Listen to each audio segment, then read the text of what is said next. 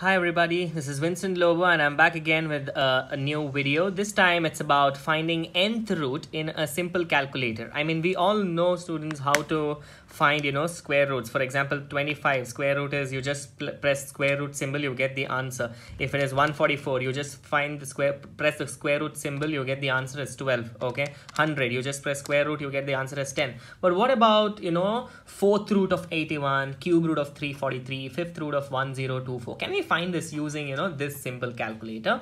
Definitely we can. Let's see how we can do it. There are 5 steps in it. Step 1 is key in the number and press square root 12 times. Step 2 is minus 1.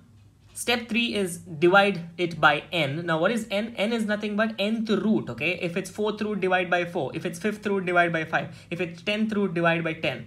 Step 4 is again add 1, and final step is nothing but press into and equal to 12 times.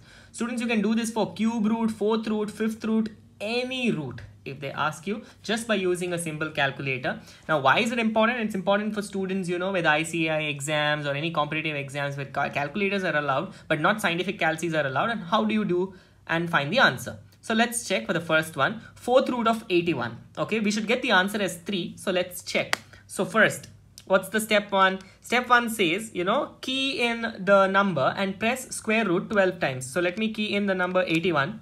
Okay, and I'll press square root 12 times. 1, 2, 3, 4, 5, 6, 7, 8, 9, 10, 11, 12. Okay, what is step 2? Step 2 says minus 1. Okay, so press in the calculator minus 1.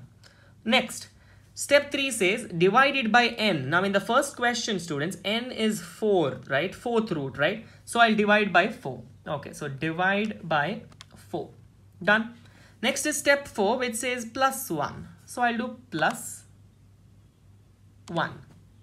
Now the final step, okay, very important. It says step 5, press into and equal to, that is multiplication and equal to 12 times. Now be careful, you have to count, okay? So see here, multiplication, 1 time, 2 time, same way, 3, 4, 5, 6, 7, 8, 9, 10, 11, 12. You get 3.0013 something, you can ignore it. The answer is 3. Ignore the approximations. The answer is 3. You can do it for anything. Check this one now. I'll just quickly do this. Cube root of 343. So first is press the number 343. Okay. Next is square root 12 times.